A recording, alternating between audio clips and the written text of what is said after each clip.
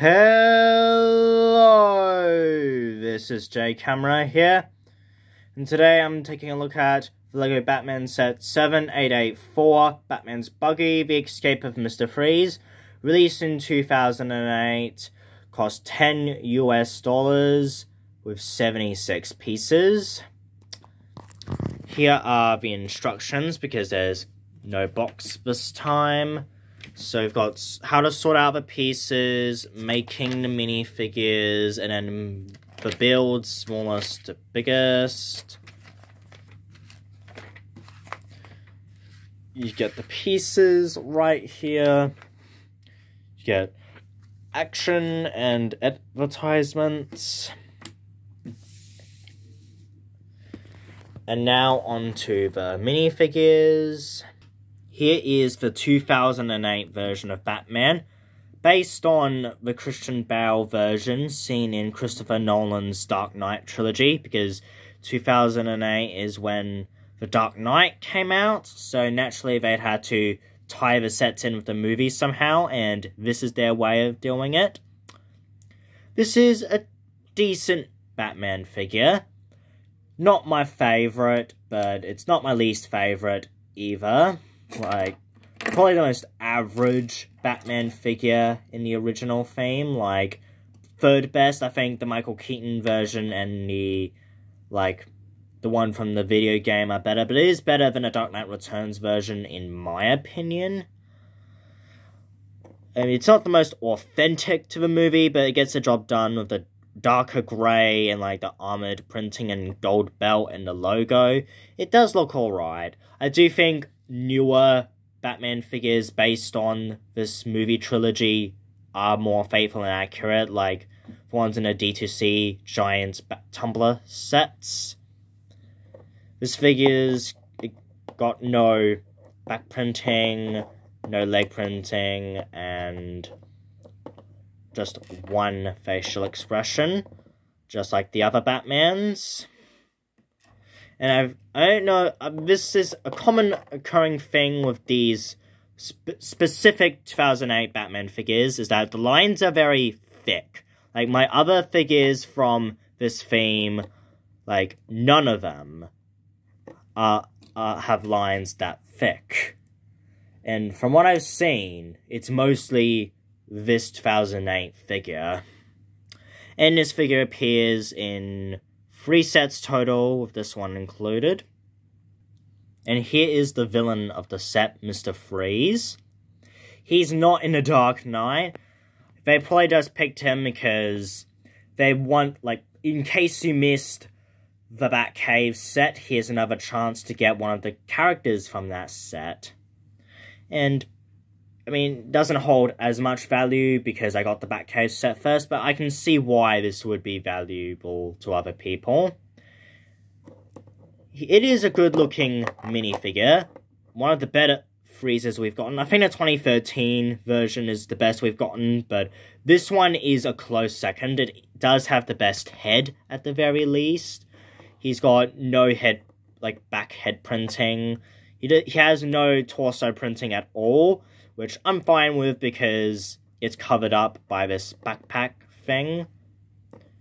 It's exactly the same as the Batcave figure, though I'm fine with that. In fact, I would prefer that, because consistency is important, in my opinion. There is only one accessory in this set, that being this little blue diamond for Mr. Freeze to steal. There's 2 of them in the set. One of them is for the build, which you will see soon, and this other one's just a spare that Mr. Freeze got his hands on. If this can just focus. Beginning with the smaller build, we have Mr. Freeze's little go-kart, and it's cute, I guess. It's in the game, the LEGO Batman video game that came out the same year. It does look cool. It does somewhat fit Mr. Freeze. I would have preferred a truck, but this I'm willing to take. It's kind of plain and empty without Mr. Freeze on it. In fact, if we unplug this,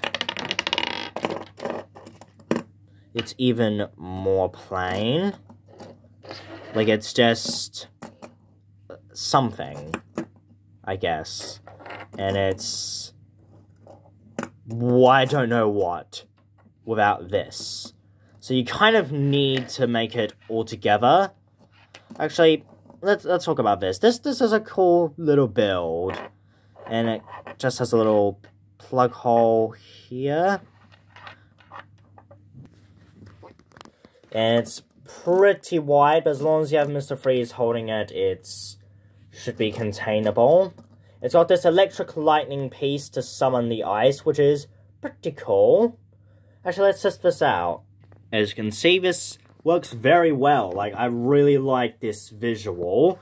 And this is pretty good, because the Batcave didn't really have anything to create the ice, which...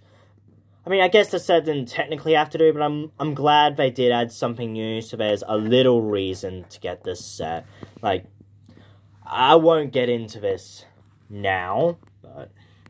With that said, I do wish that this set included a little ice block, and also a little henchman for Mr. Freeze, like in the Batcave set. Then again, you gotta get the Batcave somehow, I guess. Then again, there's Alfred, and Bruce Wayne. I do admittedly prefer the ice gun that he had in the Batcave set, but this is still a pretty good alternative that's different enough. That's also using the exact same piece. Here's the original Batcave freeze gun for comparison, and both of them also have like tubes, except they're facing the opposite side. Interesting. And here is Batman's vehicle, which has notably larger wheels at the back. I don't know why, but it does look cool. It has a really good mechanic being able to swing this on the fire, which is a bionicle piece, if I am correct. And it's got a little light. You can actually stand Batman up in a vehicle, which is, I think, the only Batman vehicle in the theme to do that. Especially as these older sets had the rough capes, which I've replaced mine with one of the newer, softer capes. It's very handy. And I do like, we've got like a little grapple thing. Not much to say. This isn't one of the best vehicles, though, because it's so small, and did Batman really have a buggy in the comics? Like, I don't know if he did. I don't think he did. I could be wrong, but, because I haven't read every single comic out there, but... And a bit weird of a plan for Batman to use this to take down Mr. Freeze. But, yeah.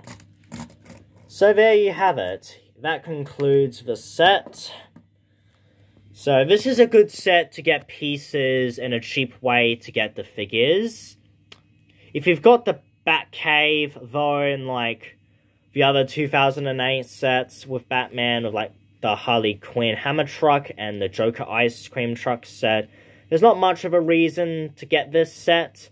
Like, you just get it for the pieces. Like, if you want a vehicle for Mr. Freeze, like, that would be my reason to get this set. If you want something for him to ride from the original theme.